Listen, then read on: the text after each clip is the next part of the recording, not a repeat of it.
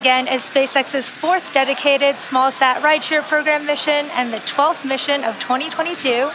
SpaceX is targeting at least 3 dedicated rideshare flights to sun-synchronous orbit per year, and we also offer opportunities to ride to orbit on our Starlink missions, which launch every couple weeks or so. Small sats can ride to space on SpaceX's Falcon 9, Falcon Heavy, as well as Starship in the not-too-distant future. You can see on those live views from the first stage on your left that Falcon 9 is equipped with 4 hypersonic grid fins positioned near the top of the first stage, and stage 1 is using these grid fins for steering as it makes its way back down to Earth. Second stage is looking good on the right there in the middle of its first burn, the first of 3 burns.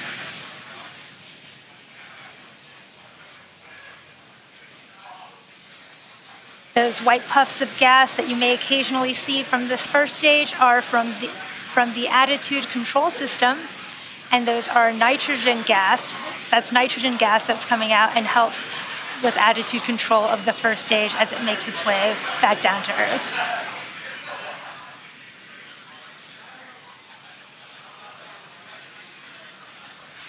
Stage 2 FTS is saved. We're about 3 minutes from the start of our stage 1 entry burn. Again, this is a 3-engine burn, and there are 3 engines in a row on the first stage, which will light up to slow the vehicle down as it enters the upper parts of the Earth's atmosphere.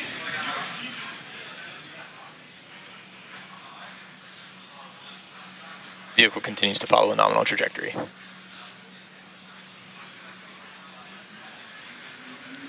If you are just joining us, we did have a successful liftoff of the Transporter 4 mission, which is SpaceX's 4th dedicated small-sat rideshare mission and 12th mission of 2022. On your screen are live views from the first and second stage, with the first stage making its way back down towards the Atlantic Ocean to land on our drone ship, Just Read the Instructions, and the second stage on your right in the first of 3 planned MVAC burns.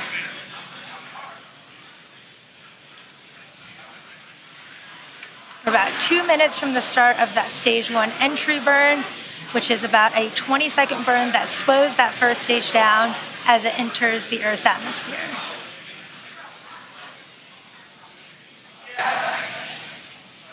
Acquisition signal, Bermuda.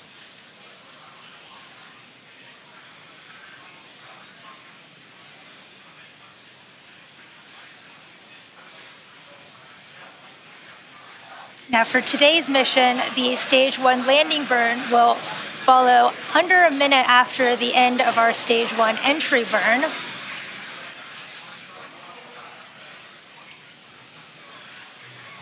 And that'll land the first stage on our drone ship, Just Read the Instructions. And to put the deceleration of the landing burn into perspective, around 60 minutes or 60 seconds away from landing, the first stage is moving about 2,000 miles per hour. Then in less than a minute, we'll rapidly reduce speed in order to prep for landing, and the first stage slows down to just about 87 miles per hour when the landing legs deploy just prior to landing. The Falcon 9 first stage is equipped with 4 landing legs made out of carbon fiber with aluminum honeycomb, and they're placed symmetrically around the base of the rocket, and they'll deploy just prior to landing.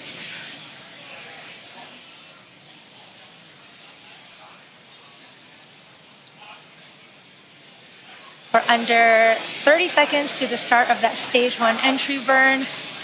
It's a really cool view of the Atlantic Ocean from the first stage on your left.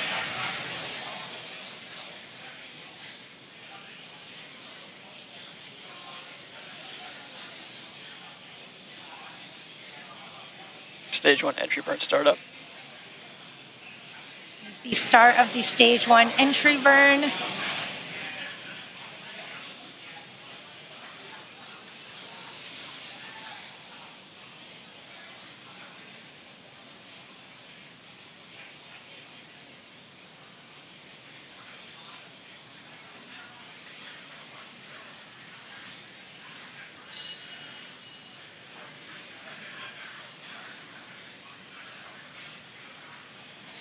Stage 1 entry burn shutdown. Did have a successful stage 1 entry burn. And as I mentioned earlier, we will be attempting to recover Stage 1 FTS is saved. Recover this booster for the 7th time today on our drone ship. Just read the instructions. Stage 1 transonic. The first stage has just one more burn left. Terminal guidance. That's the landing burn. We'll be starting here in just a few seconds. And at the same time, the second engine, the MVAC will actually shut off at the same time as the start of that landing burn.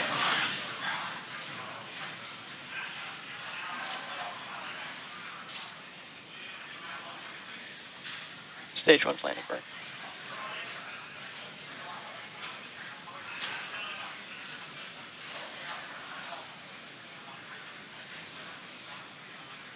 Seco 1. There's second engine cutoff 1, and you heard that we did start our stage 1 landing burn. This is about a 20-second burn of the single engine. Orbit insertion.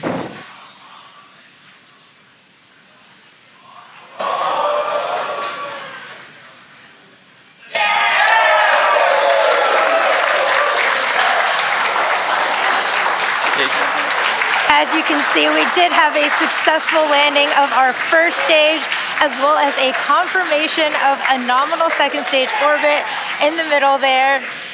Now coming up in about 5 minutes, we are expecting the start of the deployment sequence. There will be 20 deployments of 40 spacecraft, which will occur over a 73-minute period of time. Now this includes CubeSats, microsats, picosats, non-deploying hosted payloads, and an orbital transfer vehicle carrying spacecraft to be deployed at a later time. Now, as I mentioned at the start of the webcast, due to the lack of the ground station coverage, at times we expect only a handful of our deployments will be visible today. However, we do expect to have telemetry and hear audio confirmation over the nets when in range of ground stations. Now again, to see the full list of deployments for all 40 satellites on today's mission, head over to SpaceX.com. With that said, the first 3 payload deployments are going to happen during a blackout period where we will lose live camera views and telemetry. There is a possible blackout period when we plan to relight the MVAC engine on the second stage for its second burn at about T plus 28 minutes into flight. Because all critical data is stored and forwarded, we will confirm deployment of the first 3 payloads once we regain ground station coverage in the Maldives around the T plus 57-minute mark. For now, we're going to take a short break during this blackout period, and we'll leave you with the animation of where we are during this time.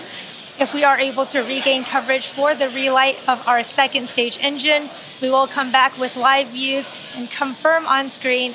But if not, we'll see you back here in about 40 minutes.